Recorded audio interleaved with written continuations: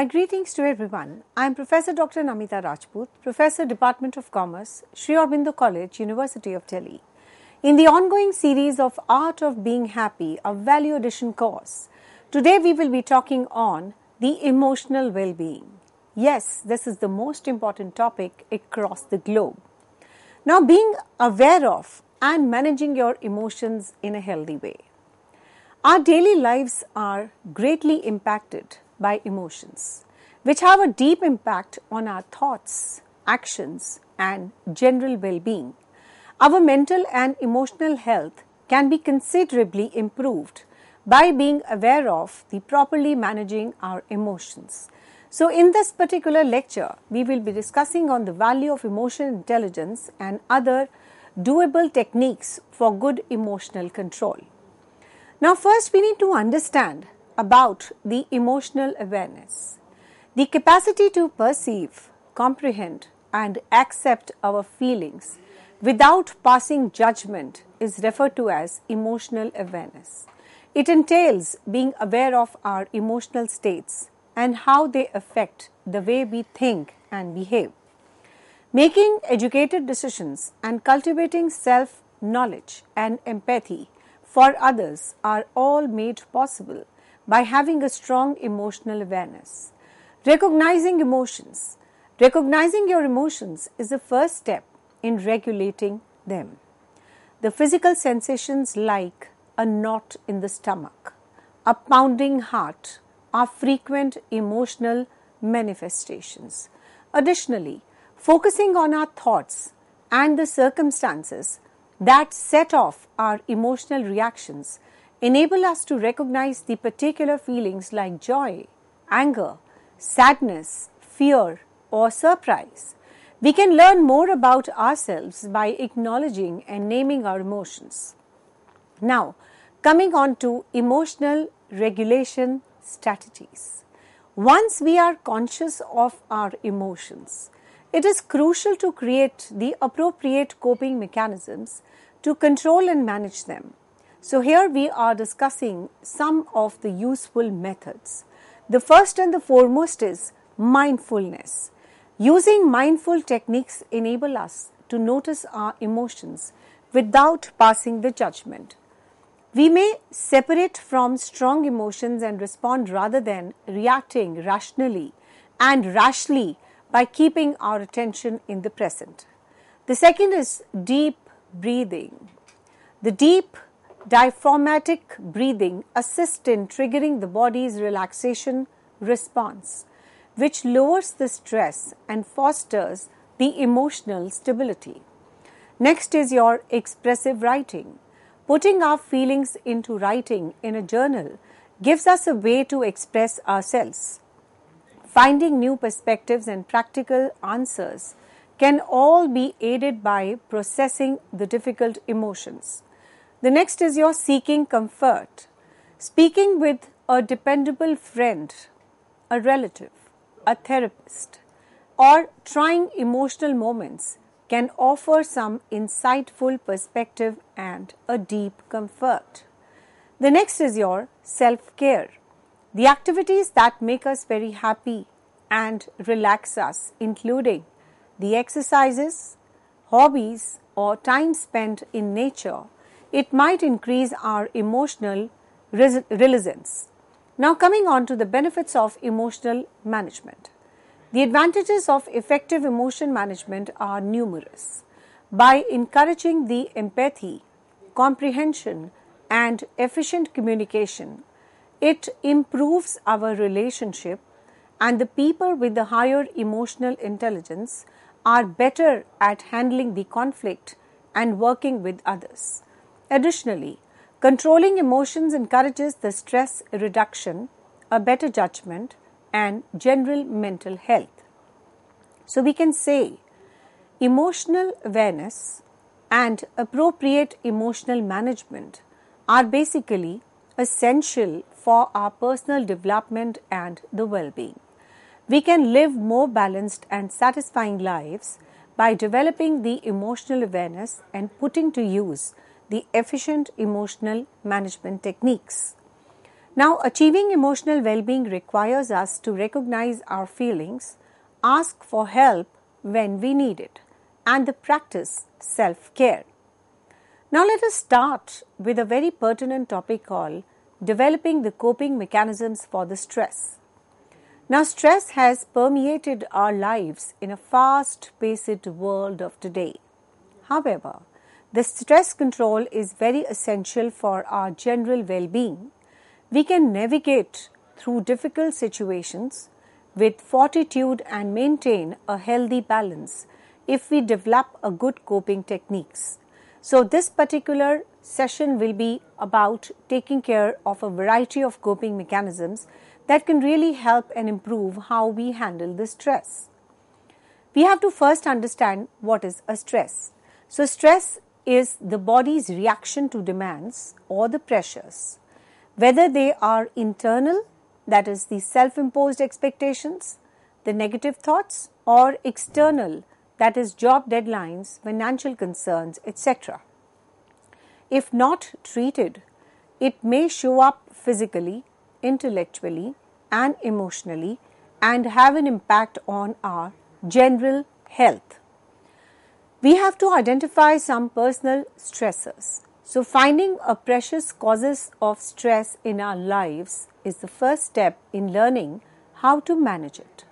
These stresses might differ from person to person and could include the pressures from the workplace, the difficulties in relationships, the worries about money, or some health issues.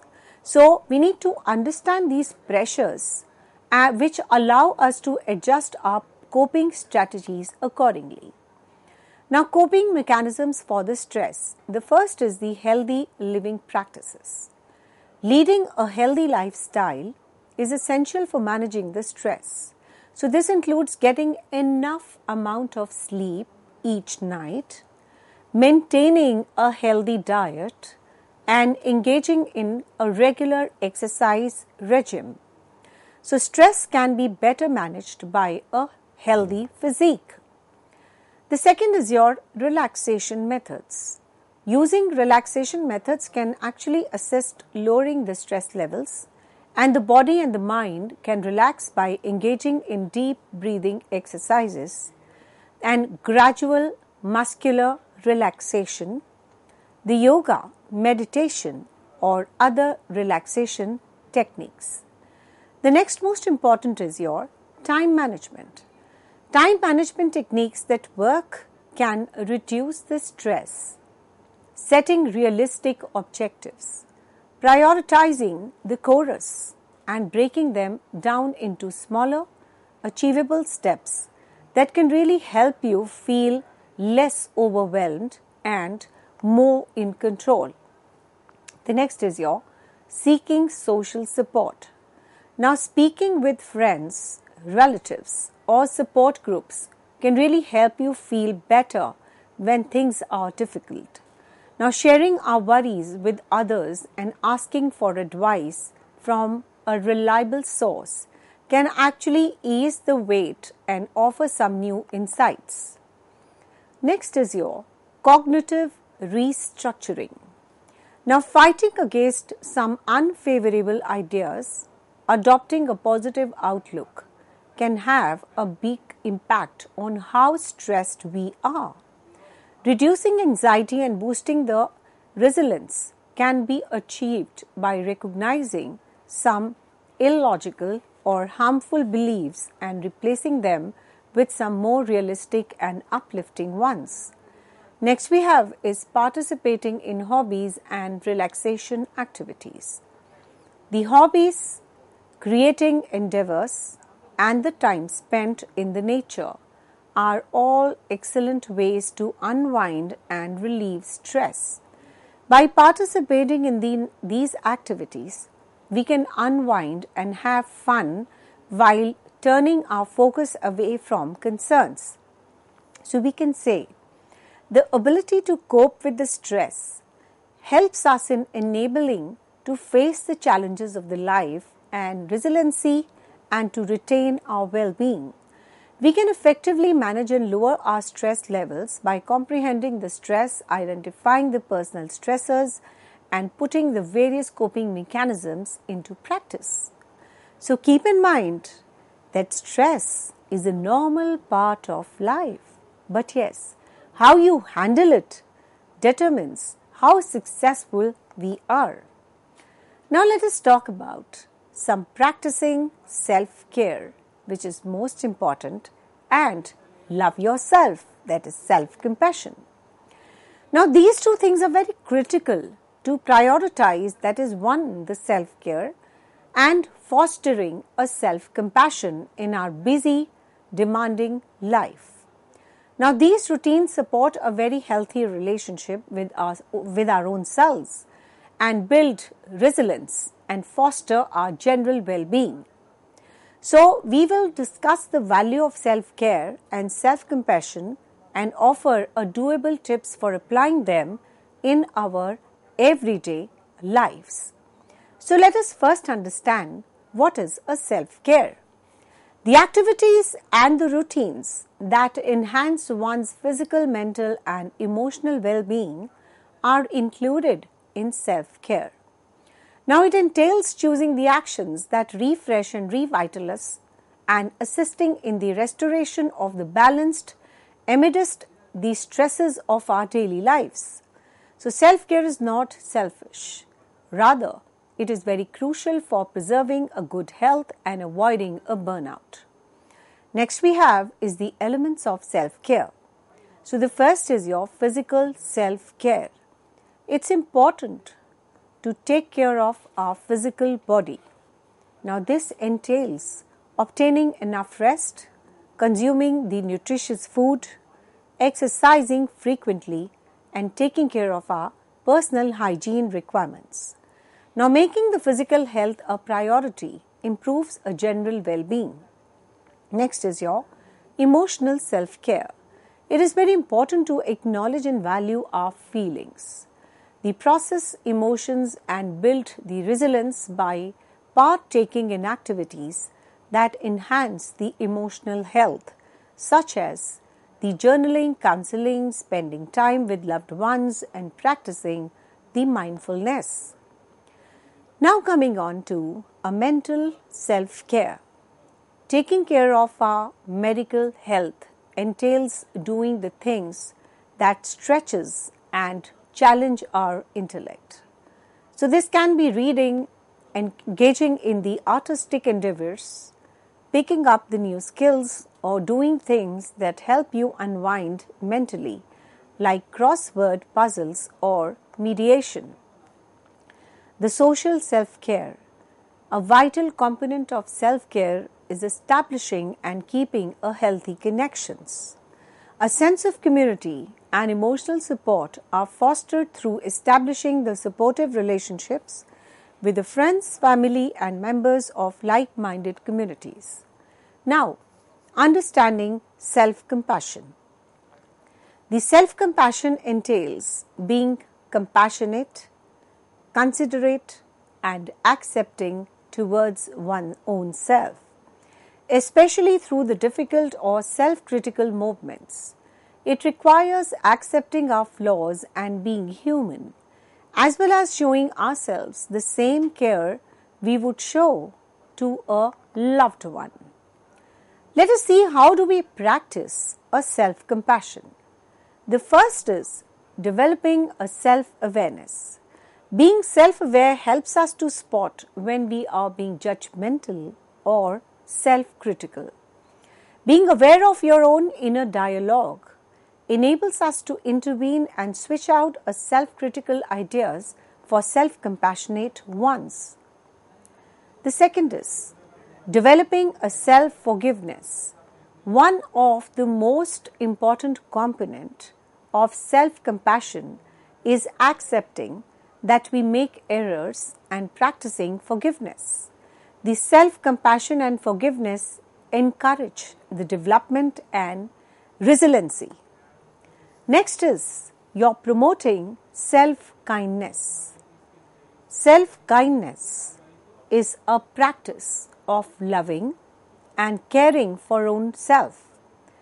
This can be doing things what we enjoy, that is treating ourselves or just allowing ourselves time to unwind and rejuvenate. Next is your accepting imperfection. Accepting that we cannot achieve perfection allows us to accept our flaws and the shortcomings. The self-compassion and the personal development are facilitated by accepting our humanity and growing from our errors. Let us now do the benefits of self-care and self-compassion. There are numerous advantages come from self-care and self-compassion practices. It develops a positive self-image, boosts the resilience, encourages the healthy relationships, and improves the overall well-being. So we can develop a very happier and more rewarding relationships with our own self and others around us by prioritizing a self-care and engaging in self-compassion exercises. So we can say that in today's hectic environment, practicing a self-care and self-compassion is very crucial, critical for sustaining our well-being. We take care of our physical, mental and emotional health by implementing a self-care practices into our daily routines and practicing a self-compassion. So keep in mind that emphasizing a self-care and treating ourselves with kindness, we develop a loving and forgiving connection with our own self, promoting a general contentment and the pleasure.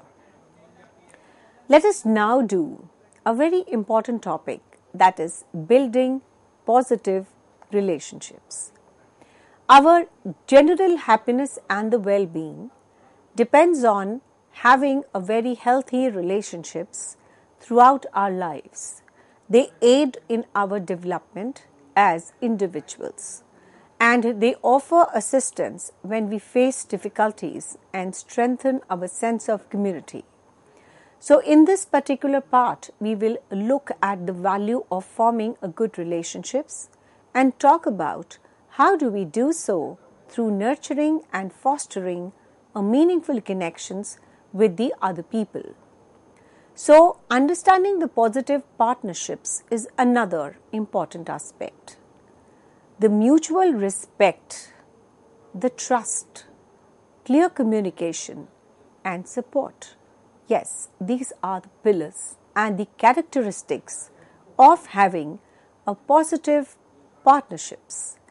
They cover a wide range of connections such as friendship, relationships with people on a romantic, formal and work-related levels.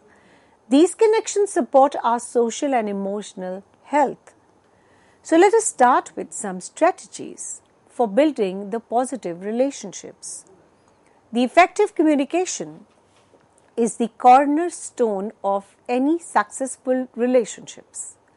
Understanding and connecting are facilitated through active listening, clear communication, and being open and honest.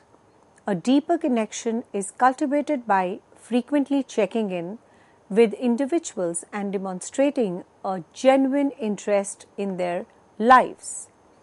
Next is your mutual respect and empathy. Establishing healthy relationship requires the respect. An environment that is safe and encouraging is the one that values the people's perspective, respects their boundaries, recognizes their autonomy. Deeper connections are fostered by practicing empathy, trying to comprehend others' viewpoints and validating their emotions. Next is your establishing a trust.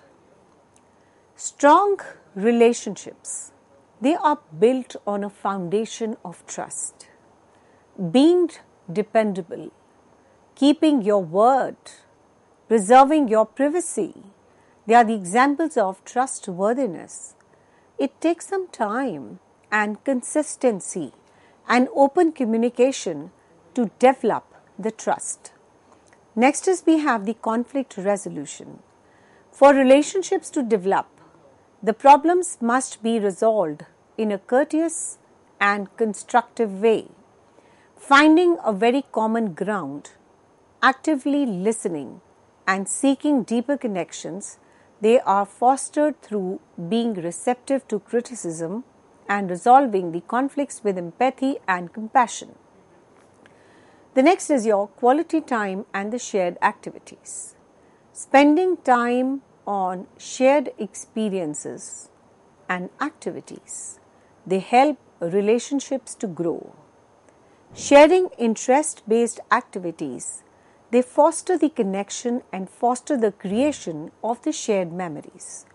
The positive connections are cultivated organically by setting aside the quality time frequently and striking a balance between the individual and the shared interest. Next is we have a support and encouragement. It's very important to offer the support and also the encouragement to others during the happy and, of course, the difficult times.